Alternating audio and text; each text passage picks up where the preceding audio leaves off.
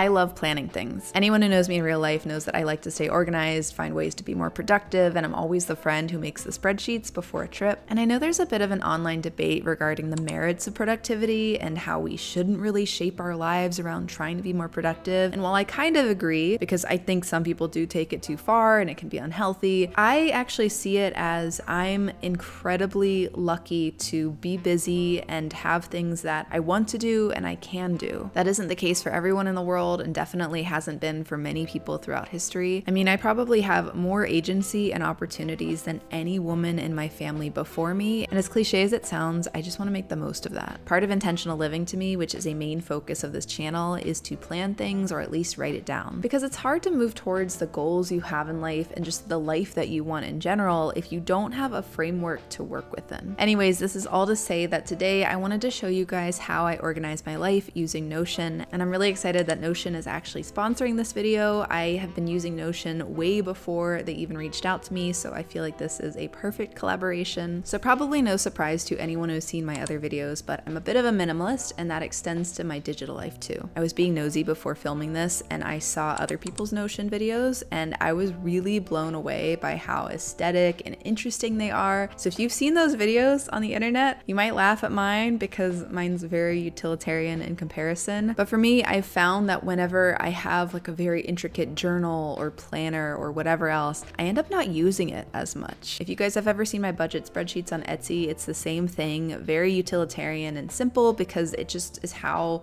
my brain works, and I tend to use those kinds of things more. I've been able to curate my organizer to be just how I want it to be. That is one of the things I really like about Notion, is that you can customize it so much that if you want it really intricate and aesthetic, you can do that. Or if you want to be a little more utilitarian like me, you can also do that. So here's my Notion organizer. I call it It's a Good Life Home Base, and it has like a flower and clouds. I'm trying to cultivate gratitude a lot more in my life because I've found it to be really, really helpful in making me more mindful, more happy, less anxious. You'll also see in the italics, be grateful, be good, and think about what 90-year-old me would like to see. That is something I've been doing for years now. It used to be 80-year-old, but then I realized 80 is still pretty young, but I like to imagine what a much older version of me would think about the things that I'm doing today, how I'm using my time, how I'm living my life. A lot of things that have taken me a lot of courage to do, like going in digital nomading, texting that person back, all those things. I kind of look at it through the lens of like, what would this older Cara do? Anyways, I'm realizing that this is gonna be like a much more personal video than I typically have on here. I think normally I talk about issues that I'm really interested in, but you guys don't see as much about like my own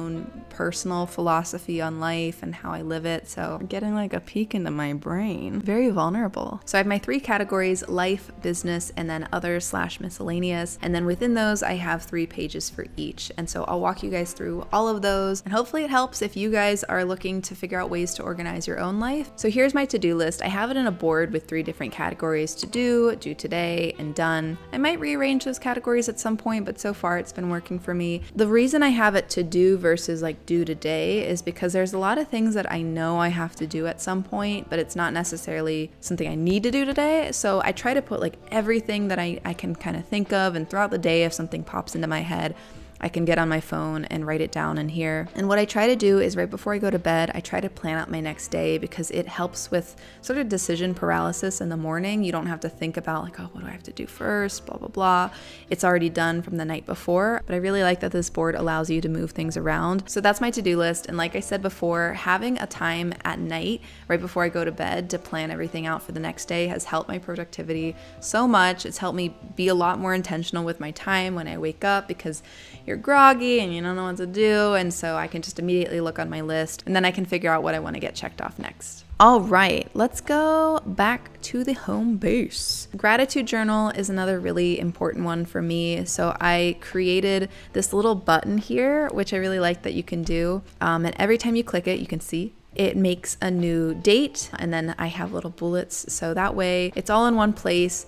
I'd had another Notion template I bought one time where the journal would create like a whole new page every time, and I didn't like that very much because I liked being able to scroll down and see all the things I was grateful for over the days, and they kind of shift day to day based on like what I was feeling or what I was doing. But yeah, you can just keep on clicking and it'll make new ones and new ones. And since this is a partly financial channel, I want to include here that I think gratitude journaling is a really great tool for living more frugally and not spending too much. Because when you're grateful for the things you already have, it sort of tempers down that desire to keep up with the Joneses, always get the newest and latest things. So in a way, gratitude journaling is a part of good financial health. Next is journal. I'm not going to scroll too much because it is my journal, but I think that the most recent entry, there's nothing too juicy in there. So I'm going to click in that. And just like my gratitude journal, I created this button here. So when I click it, it just again makes the date. This time it doesn't have the bullet points, but it allows me to just like freely write anything that I want here. I think the less friction I have, the more likely I am to use this. And I'm trying to journal more often because I think it's a great way to unclog your brain a little bit more. So as easy as I can get it to just write even a few sentences a day is great. So that is the life category. The first one are more like external things that I'm doing, trying to accomplish, and then the other two are more internal things because I think that's really important to making yourself productive and happy. So my next category is business, and I will just say I do not have any 9-to-5 stuff in here because I do have a 9-to-5 job on top of doing YouTube and all of that. And I just don't want to see any part of work when I'm living my life, you know? I think a separation is really important. I don't have notifications on my phone for work. I don't check my email or anything like that if I'm on vacations or weekends. I believe in like a really strict wall. And that means that in my life organizer, I don't want to see a speck of my 9-to-5 job in there, not a speck. So this business category is my personal business stuff, things that I've been trying to build on the side. As you guys can probably guess, YouTube is one of the main parts of this side business. So I have YouTube video planning here. You guys are gonna see a sneak peek into some of the videos that I'm thinking of making here. I have another place where I have thrown in even more ideas. I'm hiding it in a different Notion page because I don't want you guys to see every idea. I have to leave some as surprises. Also, some aren't good. I'll just say that. One of the ones that I'm scripting right now is one on MLMs, so that's in here. I can click into here.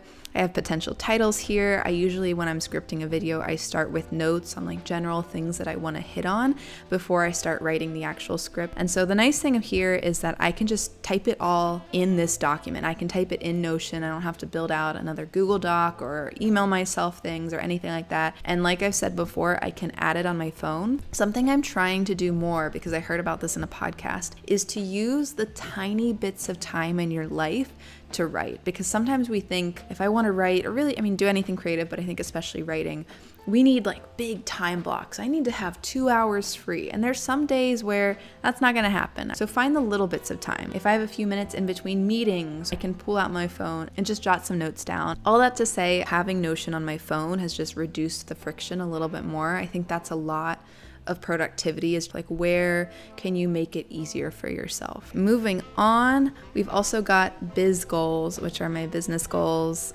This is more like a manifesty type of page for myself, just having things that I'm aiming towards, because I feel like it's really helpful to write down what you actually want, because if you don't know what you want, how are you supposed to move in that direction? One of my biggest goals this year, and it was a reach goal for end of 2023, I thought like, maybe this is too ambitious. It was hitting 50,000 subscribers by the end of 2023. And I think like a week or so ago, I ended up hitting that.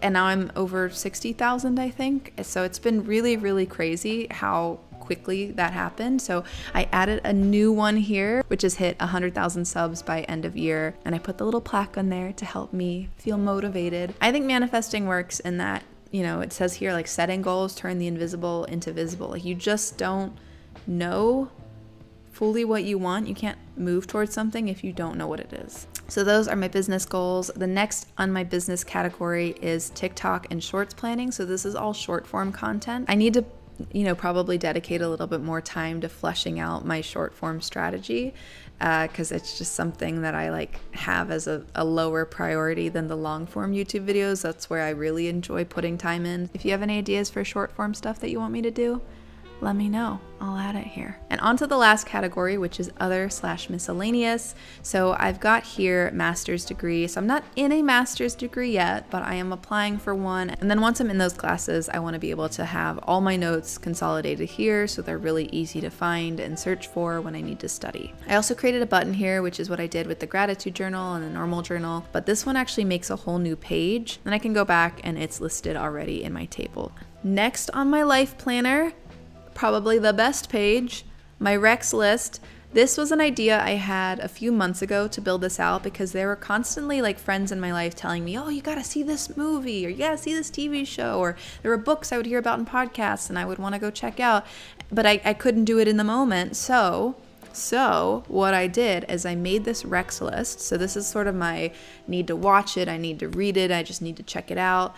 So I have different movies here, different TV shows, books, articles, and videos, and this has been so helpful. I highly recommend people go and create a recommendations list like this, because when I'm at the library now and I'm like, not sure what to look for, what to get, or if it's movie night and I have friends coming over and you're stuck in the cycle of like, oh, what should we watch? What should we watch?